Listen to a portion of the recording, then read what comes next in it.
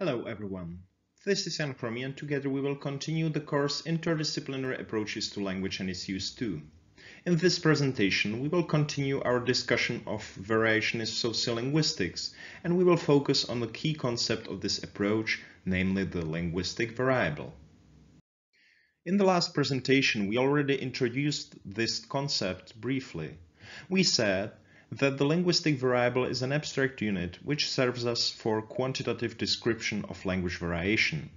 This abstract unit can take certain values in a speech of an individual. For example, we may have the ing variable which can have two values, either alveolar in or velar in. In Czech we have the a variable which can take either value e or value a.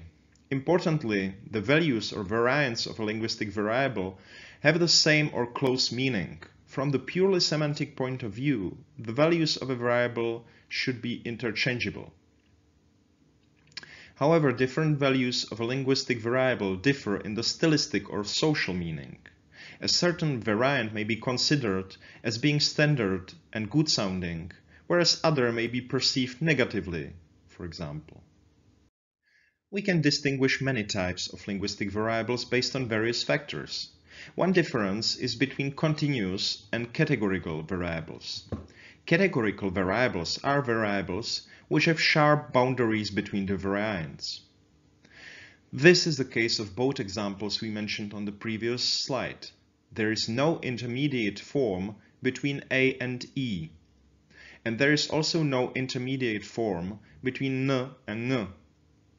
On the other hand, continuous variables are such variables whose values lie on a certain continuum. These variables are phonetic or phonological. A good example from Czech might be the vowel quantity. We can precisely measure how long a certain vowel is. For example, the vowel a in the word mám, which means I have in Czech, can be pronounced very shortly as mam, a bit longer as mám, or really very long as mám. Particular values lie on a continuum which can be easily quantified in milliseconds using certain software. Linguistic variables can be identified on various linguistic levels.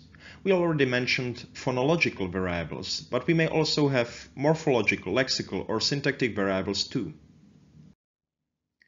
Since the foundation of variationist sociolinguistics, the focus of most studies has been on phonological variables. There are many reasons for this, but the most obvious one is that these variables are very frequent in spontaneous speech, and we can thus gather enough material quite quickly. However, we may focus also on other linguistic levels. In inflectional languages, such as in Czech or other Slavic languages, morphological variation may be very interesting. For example, in Czech masculine nouns with soft declension, we may find genitive singular variants a and e, such as in the word řidič, which means a driver in Czech, which can occur as řidiča or řidiče in the genitive singular form. We may also examine syntactic variation. In Afro-American vernacular English, an interesting variable is copula omission. Speakers of this variety of English may use copula as in standard English, but they typically omit it in certain contexts. Last but not least, we may be interested in lexical variation. According to the Czech Linguistic Atlas, there are various regional variants for garlic clove, such as stroužek, strouček, pazourek, zoubek, and so on. We have already mentioned that linguistic variables serve us to describe language variation quantitatively. The easiest way how to do this is to count the ratio of occurrences between the values of an variable. Here we can see a very simple table with made-up results. In the table, we have the number of occurrences of the two variants of the a variable.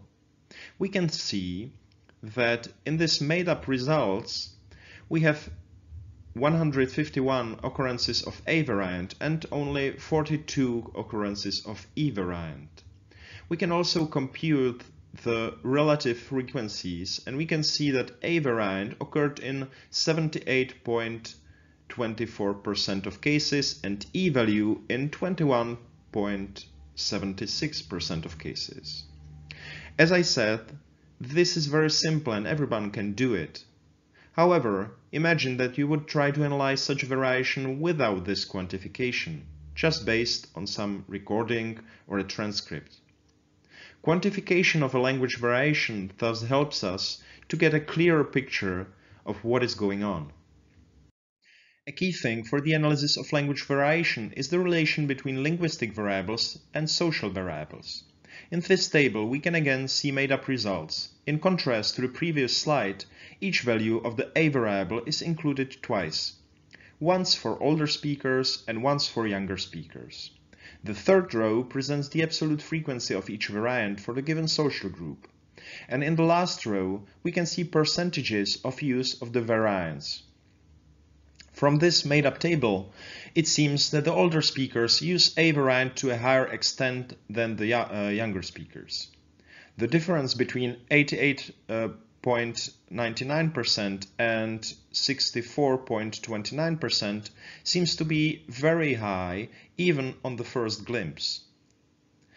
If these results were real, they would point out to a possible ongoing language change. However, we would need other statistical methods to examine the variation properly, which is far beyond the scope of this course. But key is that very simple tables like this already give us a good orientation in what's going on. Before we will conclude this presentation, I have one reading tip for you, and this is Sally Tagliamonte's textbook, Variation is Sociolinguistics, which is a really good introduction to this field of research.